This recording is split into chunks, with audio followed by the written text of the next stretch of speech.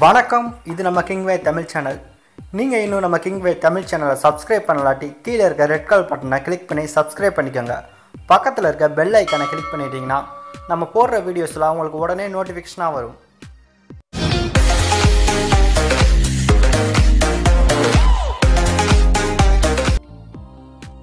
விஸ்வாசம் படத்துக்கு அப்புறமா தல அஜித் அவர்கள் அவருடைய 59வது படத்தில் நினைச்சிருக்காரு.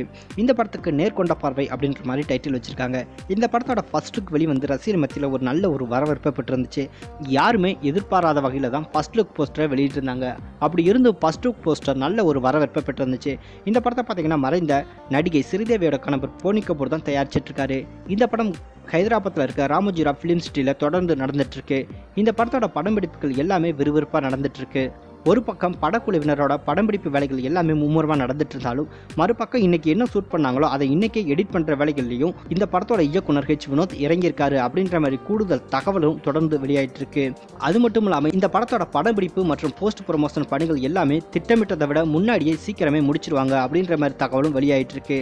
ஏன்னு பார்த்தீங்கன்னா இந்த படக்குழுவினர் அனைவருமே ஓய்வின்றி ரொம்பவே வேலை பார்த்துட்டு இருக்காங்க.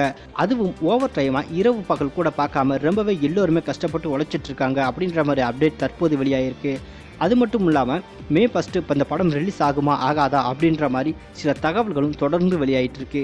இதற்கெல்லாம் முற்றுப்புள்ளி வைக்கிற விதமாக தற்போது ஒரு தகவல் கிடைச்சிருக்கு.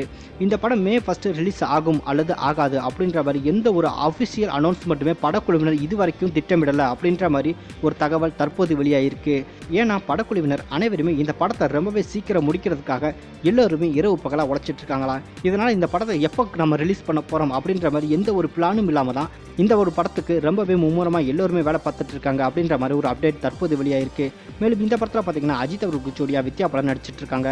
இந்த படத்தில் சிரத்தா ஸ்ரீநாத், ரங்கராஜ் பாண்டே, ஆதிக் ரவிச்சந்திரன் உள்ளிட்ட பலரும் இந்த படத்தில் நடிச்சிட்டு இருக்காங்க. இந்த படத்துக்கு யுவன் சங்கர் ராஜா மியூசிக் கம்போஸ் பண்ணிட்டு இருக்காரு. இந்த படத்தோட படம்பிடிப்புகள் எல்லாமே முடிஞ்சதுக்கு அப்புறமா தான் இந்த படத்தோட அஃபிஷியலான ஒரு அனௌன்ஸ்மெண்ட் வெளியாகும் அப்படின்ற மாதிரி ஒரு தகவல் தற்போது வெளியாயிட்டு இருக்கு.